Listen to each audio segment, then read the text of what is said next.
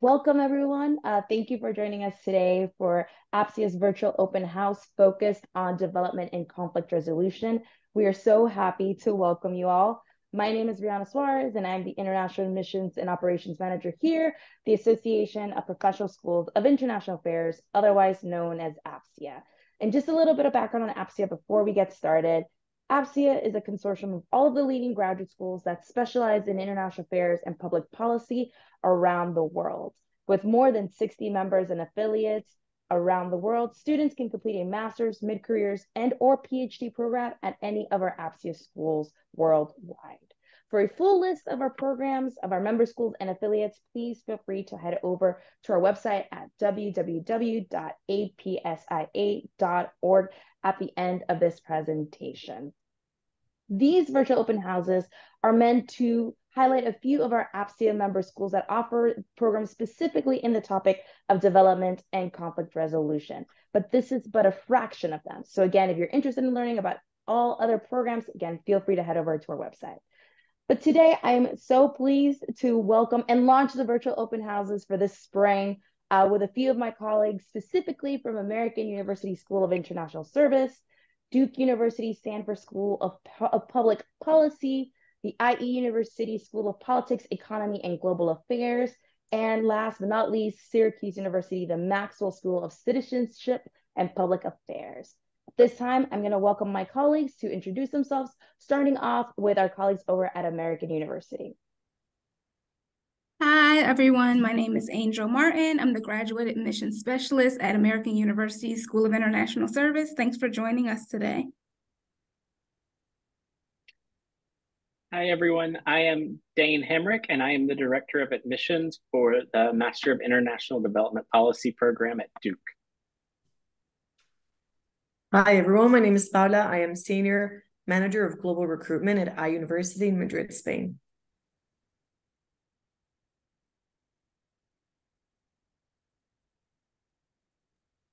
Margaret or Michael? Sure. I didn't know if Mark was going to jump in first. I'm Mike Williams. I'm Director of the Master's Program in International Relations at Syracuse University. And I'm Margaret Lane, and I'm the Assistant Director of Executive Education and oversee the Executive Masters in International Relations for the Maxwell School. Thank you, everyone. Shortly, you will hear presentations from each of our colleagues on their programs and ultimately why you should consider attending an APSIA school specifically for development and conflict resolution. We will end the recording right before the Q&A portion and then allow you all to ask any and all graduate school questions to our colleagues. So thank you again for joining us, and we will start the presentations over with our colleagues at AU. So thank you once again, and you will hear from me at the end of the presentations. Take it away, Angel. Thank you, Brianna. I'm going to share my screen now, my slides. Okay, can everyone see my screen good? All right, so I'll go ahead and get started. So again, we are American University School of International Service. We are located in Washington, D.C.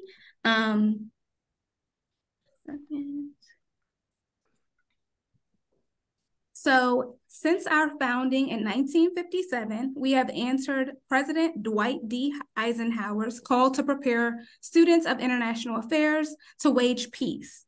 We do so because we believe the world needs leaders who are ready to serve. In 1995, in response to President Eisenhower, our International Peace and Conflict Resolution, or IPCR, program was established in response to growing international arms, environmental degradation, and global inequalities. Today, the program prepares graduates to serve the world's most vulnerable.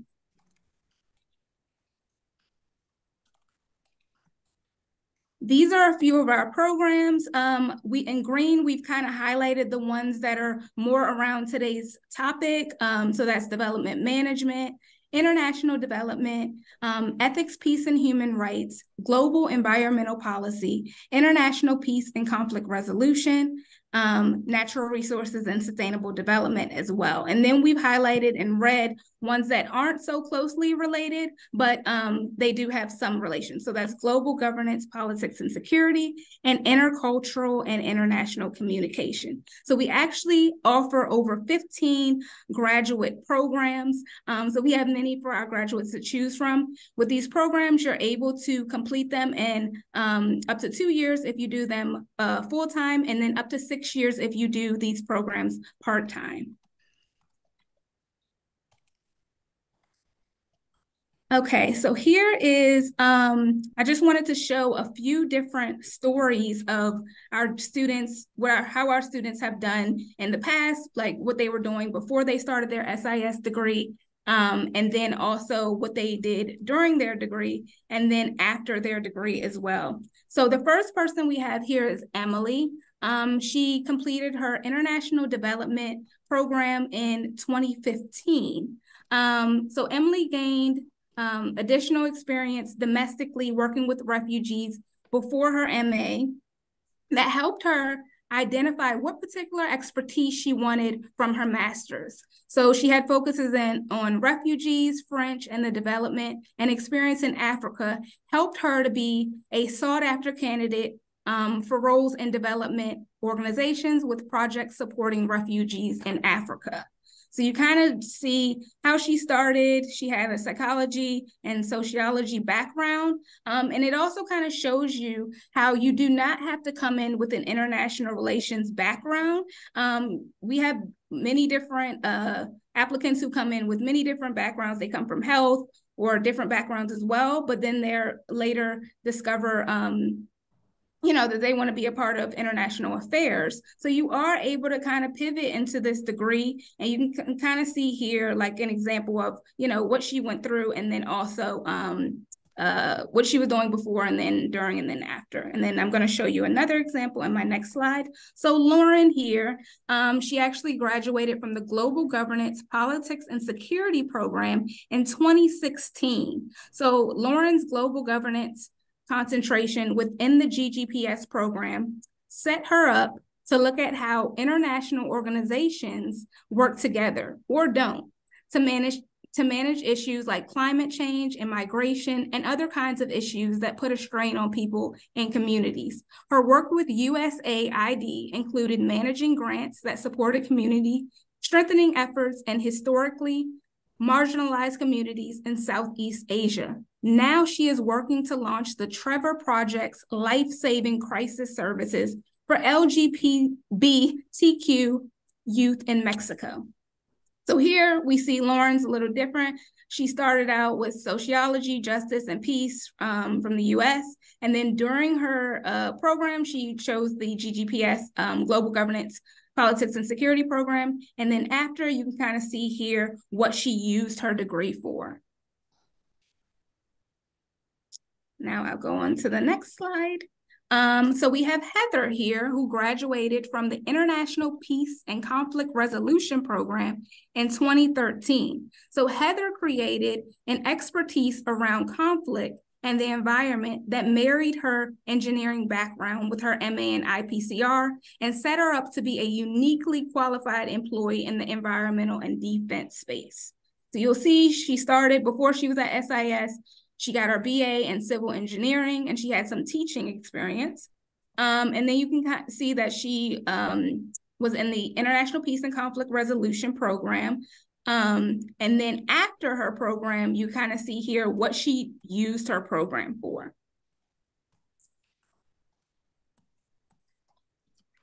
So Emily, Lauren, and Heather, they all have different backgrounds and different stories, right? But they all of them demonstrate the ways interdisciplinary shows up in SIS, from undergraduate majors to using concentrations in the MA program to prepare you as standout candidates for employment, illustrate the wide variety of contexts in which development and conflict resolution skills can apply, and they all deepen their academic experience via practical experiences and experience across different sectors. So here I have our curriculum breakdown. All SIS, School of International Service programs are about 36 to 42 credits. And as I said earlier, if you complete them full-time, you can complete them in 2 years. So this is kind of our breakdown of, you know, what is a part of that program. So you have your core courses, which are 9 to 15 credits. Then you have your economics courses, which are 0 to 6 credits, your research methods, 3 to 6 credits, your concentration, which you can choose different concentrations. So say if you were interested in international peace and conflict resolution, you would kind of be able to, if you wanted to, borrow classes from another program. For instance, if you were enrolled in international peace and conflict resolution, but you you were interested in taking some international development classes, you can kind of build that into your concentration, and you'll be able to work with your advisor to really figure out what classes will best help you with the career that you were trying to get once you graduate. We also, there's also your electives, which are 0 to 6 credits, and then your capstone project. So for most of our programs, you have a choice for your capstone. You're either able to choose a master's thesis, a research paper, or a practicum. So we kind of give you, and that's for most programs, so you'll kind of be able to decide which one you want to do. And I'll speak more about the practicum in the next couple of slides.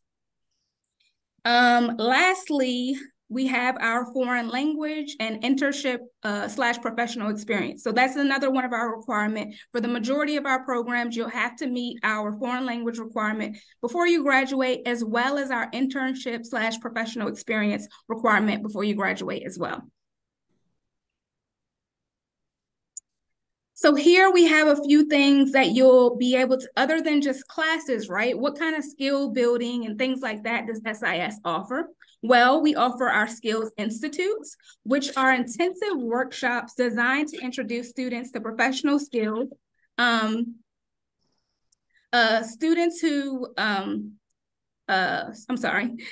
to introduce students to professional skills relevant to careers and international affairs, taught by experienced practitioners from many fields. The courses allow participants to translate theory into practice and gain the competencies sought by today's employers. So students are encouraged to look beyond their own program for skills institutes that may be relevant to their interests and intended career paths. Students should also consult with their academic advisor, of course, when choosing these as well.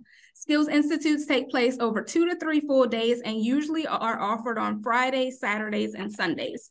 So they're available on the weekends, which is really good for students who are working or things like that during the week. So these are some, over here, we have some examples of our different skills institutes. Our practicum, which I was telling you earlier, is one of our capstones, but you can also do a practicum.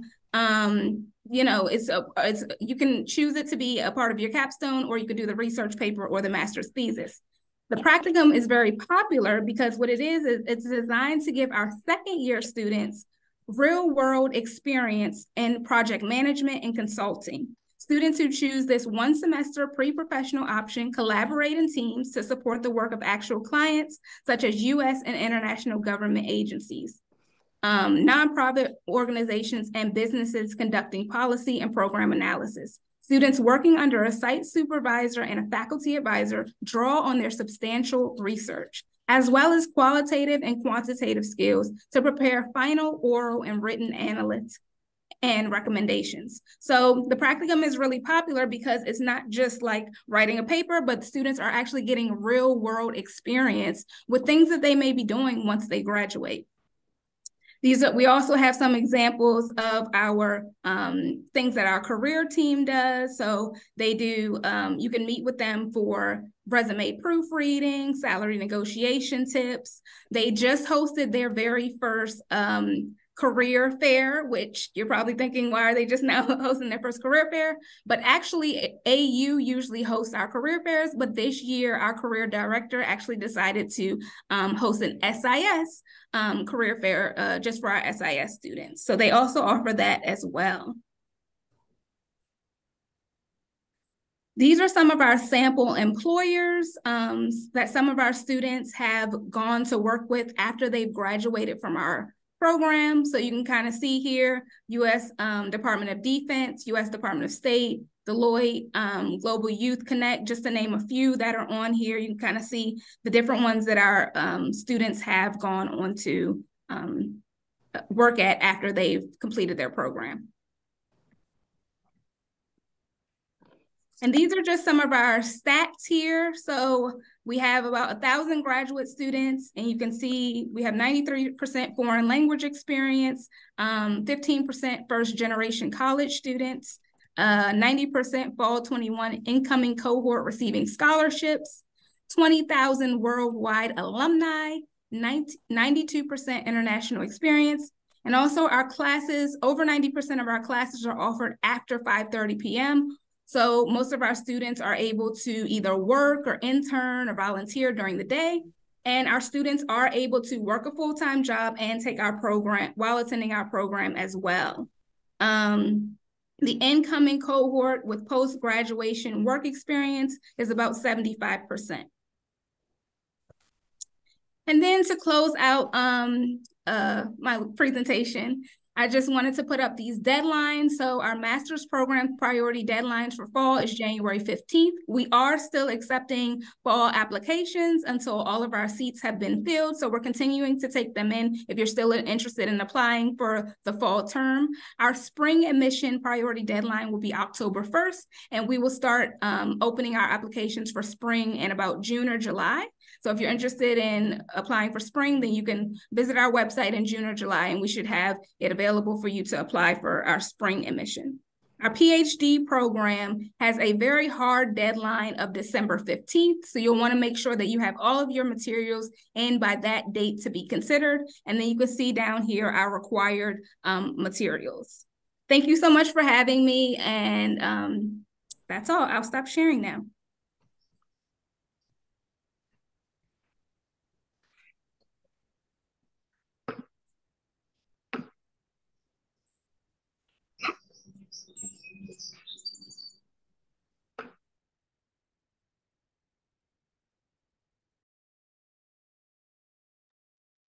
Danny, you're muted. You can just go. I was muted the whole time I was talking to myself.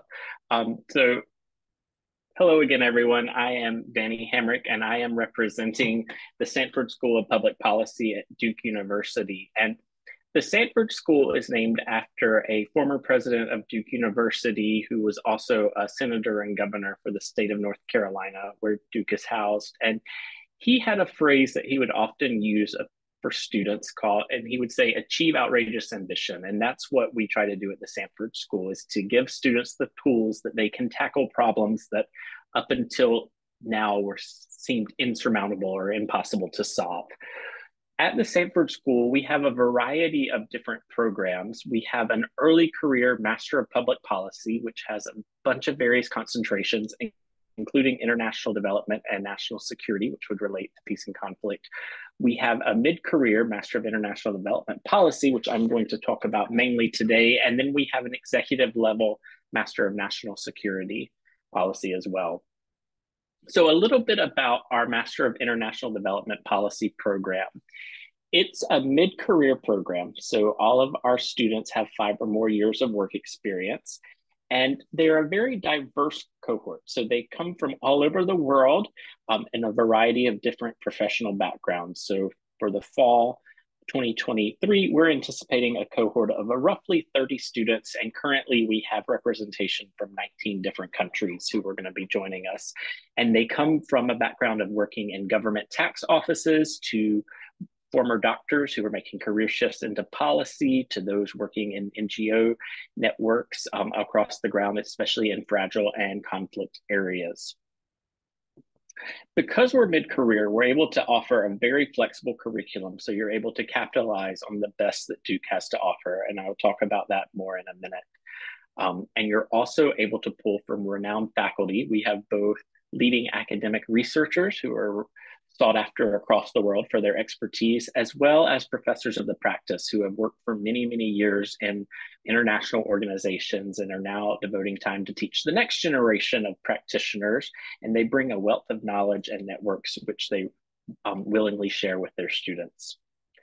And finally, because we are a small program, we offer a high degree of personalized services. So we have a full-time director of writing and communications who can help you with your presentations and your papers. We have a dedicated staff member to global careers that you can meet with one-on-one to discuss your career aspirations. And we have dedicated offices to help with centers and topics around conflict and resolution, which I'll also share in just a minute. So going back to our flexible curriculum, we actually have two different programs. We have our traditional MIDP program, which is full-time and completed over 2 years. And you can see here that there are a handful of required courses in economics, policy analysis, and then writing a master's project, which is the culminating step of your program. But beyond that, you have a lot of electives that you will work with a faculty advisor to select which courses best fit your career goals and your interests. We also have an accelerated program, which lasts 3 terms, so you can complete it in 12 months or 18 months, depending on your preference. And it's slightly fewer courses. There's only 30 credits required. And you can see here that there's also a little bit more flexibility in the course structure. So only one required economics course. Our empirical analysis course will become optional, as well as our career practicums.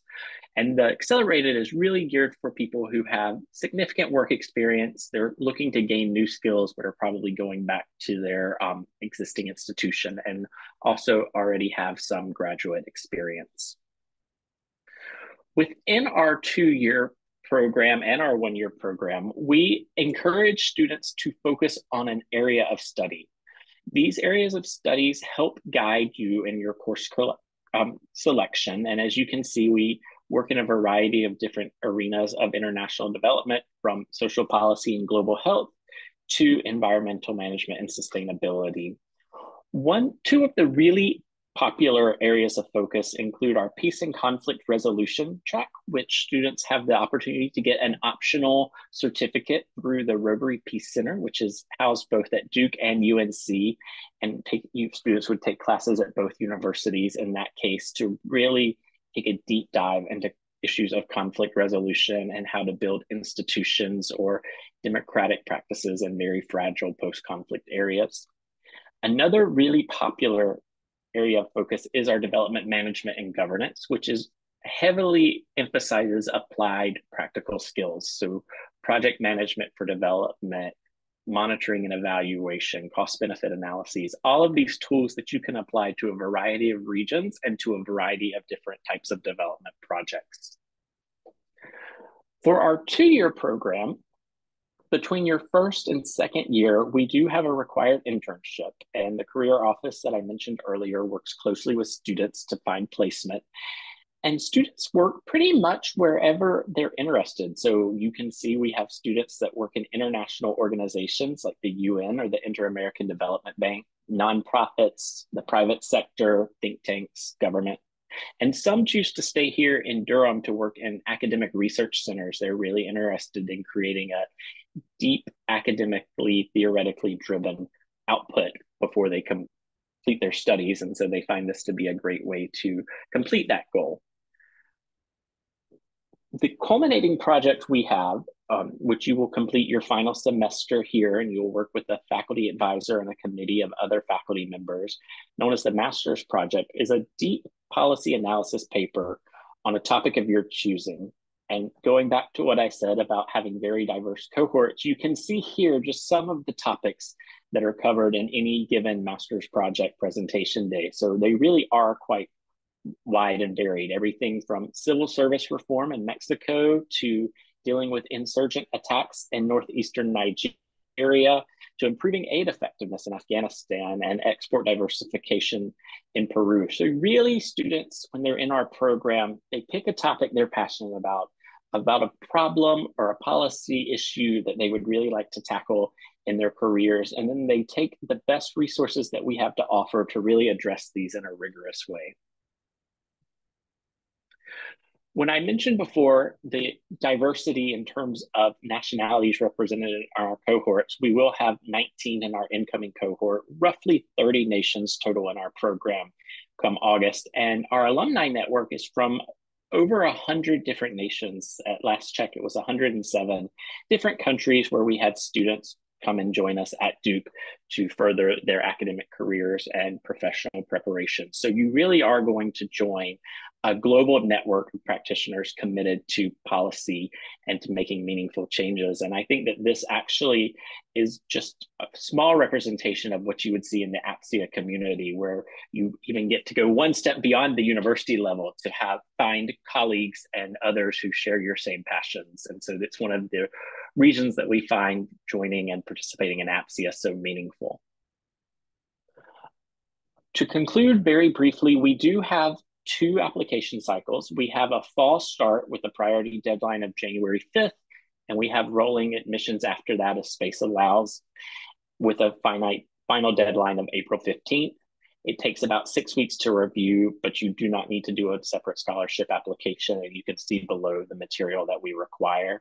We also have a spring start. The applications for spring will open in early August, and the deadline for our spring start is October 15th. So it's a very quick turnaround that you have to turn in your application, but then you could join in January and start your graduate journey with us soon. So with that, I want to thank you, and I want to leave you with a quote from Tim Cook, the CEO of Apple, who is also a Duke alum. And he returned in 2018 for commencement. Since it's graduation season, it's appropriate to share. And he said, "Don't just accept the world you inherit today, and don't just accept the status quo. No big challenge has ever been solved, and no lasting impact has ever been achieved unless people dare to try something different."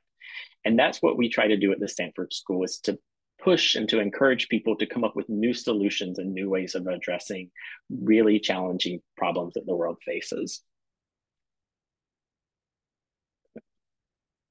Thank you. Thank you, Danny. I guess it's my turn now, so I'm going to share my screen with all of you. As I mentioned, my name is Paula. I come from University in Spain. And before I get started, I do want to give you guys a brief introduction of our school. I will be speaking about 3 of our programs today: the Master in International Relations, the Master in International Development, as well as the Executive Master in International Development, which is for more mid-career candidates. But again, as I mentioned, first, an overview of our university. We're a fairly young university. This year will be our 50th anniversary, but we're a university that we've always focused on, 4 main pillars, which is 1, a global vision. We are a very international school. 92% of our candidates come from abroad. Also very entrepreneurial. We did start as a business school, so entrepreneurship is something that is embedded across all the programs. Humanities, because we do believe that it's, whether you're studying big data with us, architecture, business, or international affairs, it's important to keep humanities also at the center of our curriculum, and as well as a drive for innovation. We are constantly looking for new ways to innovate. We've recently included VR as part of some of our classes, artificial intelligence. We have a virtual campus, but not just in that sense, also looking into new ways of teaching and how the world is evolving and how we can bring that into all of the programs. Just to give you a few rankings from some of our schools, especially as I mentioned, we started off as a business school. So our business programs are ranked very highly in some of the most prestigious rankings worldwide. In terms of accreditation, here are some of the associations that we are part of, evidently APSIA, which is why we're here today. But again, across the different schools at IE, we're accredited in several organizations. As for the universities, so we have 5 different schools at IE. We started with IE Business School. We have our School of Economics, Politics, and Global Affairs. We have our School of Human Sciences and Technology, the Law School, the School of Architecture and Design, and then what we call IE Exponential Learning, which is more of the executive education and shorter courses within this school. As for what do students at IE look like? So we have over 160 different nationalities on campus. This is including our master's and our undergraduate students, 85% international students, again, as a whole, For masters, the number is a little bit higher. It's 92. 45 languages spoken on campus, and we have over 100 active clubs. You can find anything from the China club to the sailing club to yoga club to the finance club. So if you have a particular interest, there probably is a club out there for you. Currently, this year, we surpassed 7,000 students, again, between all of our different degrees. And we are very happy to say that there is quite a good balance between male and females represented within the university. Because I don't have a lot of time, I do want to give you guys the QR should you be interested in finding out a little bit more about the different alumni that we have here at iUniversity. Now, let's go into the actual programs. So for the ones that I'll be speaking to, I'm going to kick it off with our Master in International Relations. This is a program that we have been running for about 20 years now. And what it does is that it combines a little bit of global affairs. We also have a part on regional studies in which students get to specialize in 2 areas of the world. We include a lot of international economics, security, and also conflict resolution. And then, as I mentioned, because of the entrepreneurial mindset, there is a little bit part of management that goes into this program. At iUniversity, we use the case method. So it's a very practical approach that we have to all of our courses. And in line with that, we include a field trip within the program. This year, we've been doing it except for 2 years during COVID. Every other year, students have traveled to Brussels. We have recently also added Paris as part of the field trip. During this trip, students get to visit different European institutions as well as companies. We've recently visited Politico, so even a little bit of communication also as well. And it's just giving them students a little bit of an overview of how politics is being handled here in Europe. In line with being a very practical program, we include a capstone project. Students get to choose between doing a thesis or a capstone project. The capstone project is a group-based consulting project that you do with an external partner. Among those partners, we have UN agencies, international organizations, nonprofits, and also multinational corporations. Because it is an international relations program, we believe it's important for students, not only to be learning here in Madrid from their classmates, but also to have an experience of studying abroad. So the program does include an additional semester abroad at the university of your choice. I'll go a little bit over the options later. And then in terms of the study plan, students do get to specialize in one of 3 areas. So students can specialize in either geopolitics and diplomacy, international economics and business, or global governance. The reason for this is that we want to make sure that when you're coming into the program, you might have an idea of studying international relations, but it's while you're developing the program that you pick an area that you might be more passionate about. So it's in the 3rd term that students choose their specialization track. In line with that, when you come into the program, you also get the service from our Talent and Careers department. They will be coming in from day 1 and helping your students in figuring out their next career move and where to place them after the program. You'll be getting workshops on how to write your CV, interview skills, but we also do a lot of events. We have 2 talent forums every year, and then we also have what we call the industry days. So for instance, there might be a day in which we will have several development banks coming in and speaking to our students and possibly recruiting from them. We have another day which is for intergovernmental organizations. We have another day that is for multinational corporations, giving our students a chance to get a grasp of the different industries and where it is that they want to work after they do the program. As for the class profile, this is specifically for the Master in International Relations. This past cohort, we had 47 students in class and 19 different nationalities. Here you can see how it was spread out. In terms of the average age, this is a program that is for recent graduates and young professionals. So we're talking about 24 years of age, around 2 years of work experience. And for this, we had 21% male and 79% female. As for the program, this is a 10-month program starting in September. Graduation is in July. Full-time, and we mean really full-time. Students have class every day from Monday to Friday around 9 to 3. And then because the workload is quite elevated, given that it is a 1-year program, you will have to invest at least 2 to 3 hours after that in studying or group work. There's a lot of group-based project in it as well. Because of the case study, you'll have to prepare the case for the next day. So 2 to 3 hours of additional study. Nonetheless, don't worry, you'll still have plenty of time to enjoy the beautiful city of Madrid. Now, moving on to our Master in International Development. Now, as I mentioned at the beginning, this is a program that we offer in 2 formats. You can either take the full-time program or the part-time program, which is the Executive Master in International Development. The content is pretty much the same, but it does shift in terms of the study plan due to one being, again, for recent graduates and young professionals, and the second one being more targeted towards people mid-career. We require at least 5 years of work experience to be in the executive program. I'll talk about the format at the end. In terms of how the program is. Now, this is a program that is co-designed and co-taught with the United Nations System Staff College. That being said, it is a program that was designed around the 2030 agenda and the SDGs. We've also incorporated recently the Quintet of Change. So that would be, 5 main aspects that are part of the Secretary General's agenda. Things such as digital transformation, project orientation, data analysis, project management, etc. The program itself also focuses heavily on sustainability and development from all different angles, not just in terms of field work in different countries, but also how to establish policies in a corporation, for instance. So students learn to design, implement, and execute the different aspects of sustainability and development. Much like the Master in International Relations, this one also includes an immersion week in Geneva, because this is where most of the United Nations institutions are located. This year, we also included an additional day in Turin, where we visited the United Nations System Staff College headquarters. The program also includes capstone projects. A lot of you in agencies, being as it is co-designed, but not necessarily. It's not fully 100% UN targeted program. So if you want to do your capstone project with a company such as Google, for instance, this is also an option for you. And this one also offers specialization tracks in development, innovation, and emerging technologies, climate change, management, as well as governance. And the same applies for the career services. Bear in mind that being co-designed with the UN, done in a partnership program, students also have possibilities of working within different UN agencies after doing the program.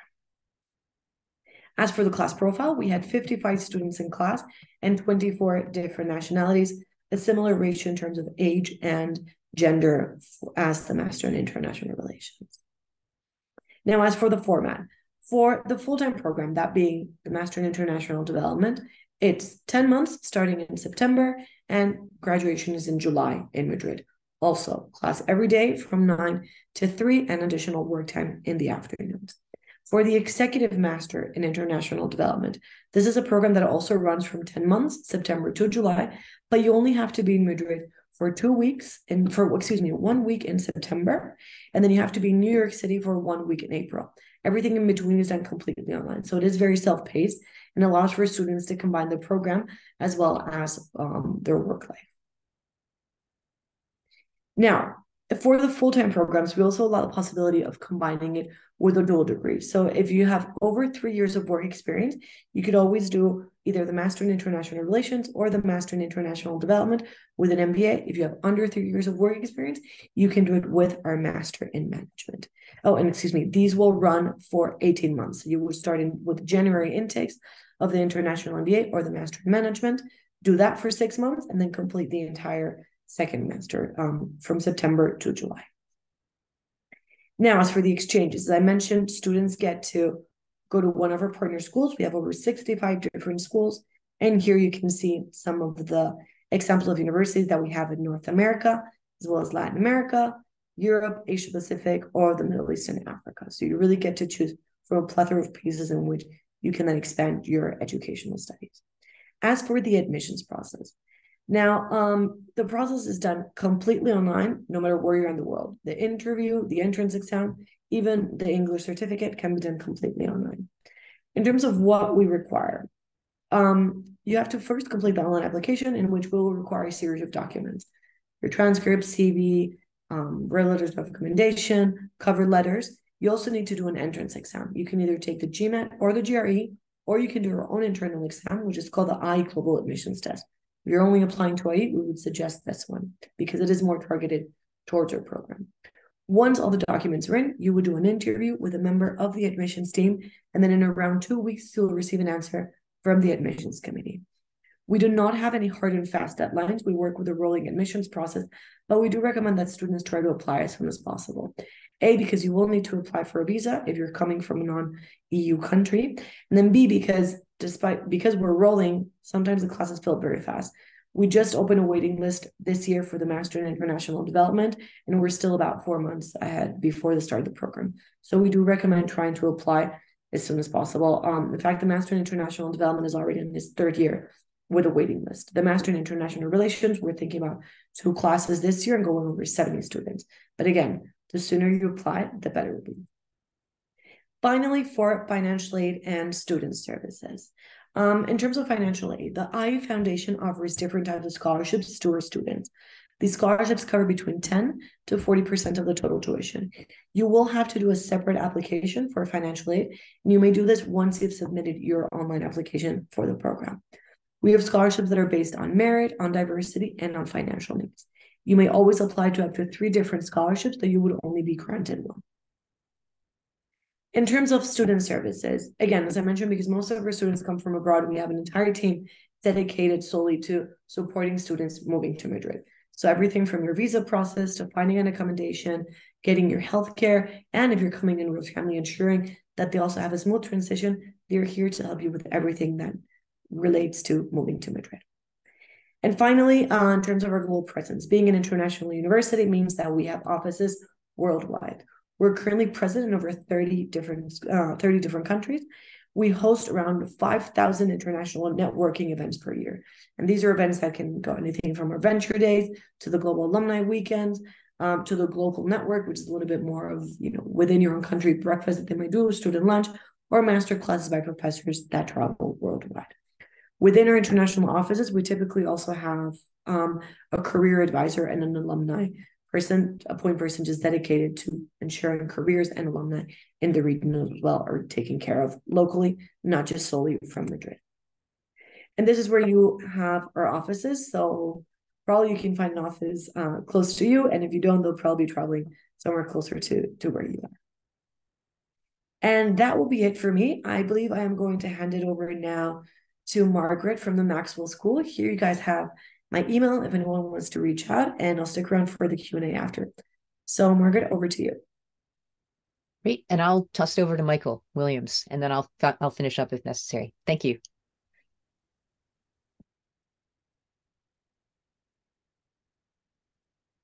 I think you're muted, Michael. Oh, good. 1 second. Yeah, we can do that. Okay. Can you guys see the screen or no? Yes. Great. Awesome. Thank you. My desktop is not working, so I'm on my iPad. So this is the first time. So wonderful. Thanks all for coming out today. I'm Michael John Williams. I'm the director of the Graduate Program in International Relations at the Maxwell School. So I'm actually a faculty member. I came to Maxwell from New York University, and prior to that, I was professor at the University of London. I've also worked in government. I've been a special advisor to the German Defense Ministry, the deputy secretary, known as the Parliamentary State Secretary. I worked on the Senate Foreign Relations Committee for Joe Biden and at the U.S. State Department as a political military affairs officer, among other things. So I very much bridge the policy scholarly divide, which is emblematic of the Maxwell School. So the Maxwell School in Syracuse University are relatively large school, about 21,000 students. 6,000 of those are graduate students, represent all 50 states and 125 countries, about a quarter of all students at the entire university coming from overseas. One of the, I think, very interesting facts is almost 90% of our faculty are PhD holders. And so at Maxwell, you'll find that all the faculty generally have PhDs, and very few of them are just contract faculty. So I think that's really important. We have a number of eminent practitioners as well who teach in the program, including Sean O'Keefe, who used to be director of NASA and Secretary of the Navy, and Lionel Johnson, who's Assistant Secretary at the U.S. Treasury, to name but two. And the Maxwell School, we're celebrating our 100th anniversary next year. We're the oldest school and therefore the first school of public policy in the United States. And for 26 years, Maxwell has been ranked #1 in the United States for public affairs. That includes both domestic public management and leadership, #2 for nonprofit leadership, #9 for international, global, and policy, to name but a few.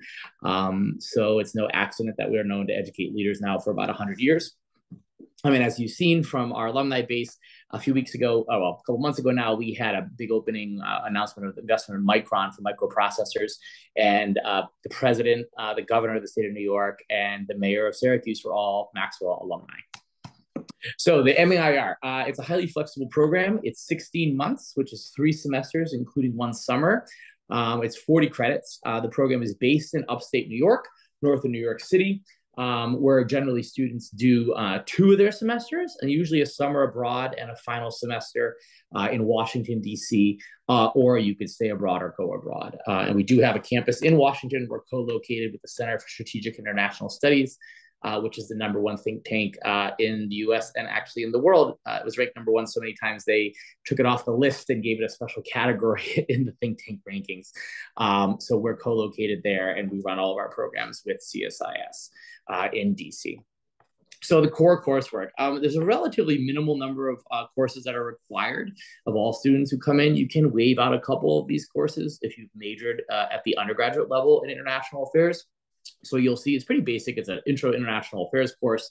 We require you to be proficient in statistics and economic analysis, research methods, management of international programs, and international negotiation and crisis response, which we run through our capstone simulation.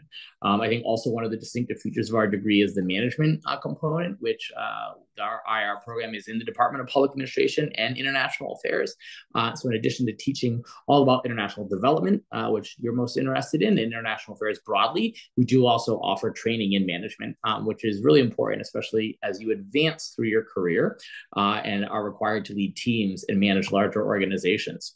So once you do those initial courses, and you can do these, you can mix and match when you take them, you then pick a career track. The career tracks are sort of informative. We provide you with a list of courses, and if you find courses that you think should be on one of those career tracks, but it's not listed there, you talk with me as a director of studies, and we more than likely will approve it for your concentration. So it's a very flexible degree. Our core areas, as you can see here, and of most interest to you is probably international development. We also do international political economy, international service, conflict resolution, data analysis, and security studies. And then we have a number of regional concentrations. I generally encourage all students to focus on a thematic and then a regional area if they can, but you only do a career track in one of those. Then also you have 12 credits where you can do elective coursework. So those are for your choice across all of the Maxwell curriculum, as well as the broader offerings at Syracuse University. And if you look at that photo, the building in the center to the left of the one with the big tower, which is the music school, is the Maxwell School, which is 2 buildings there.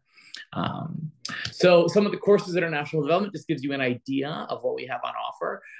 It's a pretty broad offering historically, so this is really just a small sampling, but it ranges from economics of development, international development policy administration, to more sort of geopolitical issues of just politics of the developing world, or global sustainability and public policy. We do have we have several specialized centers. We have an entire center dedicated to the environment and sustainability at the Maxwell School. We also have a center dedicated to artificial intelligence, which is a little off the development track, but is related. We have a center dedicated to conflict resolution and collaboration, as well as one dedicated to international affairs broadly. So anything you really want to do, you'll find at the school. For conflict resolution, again, a lot of these are based out of our center.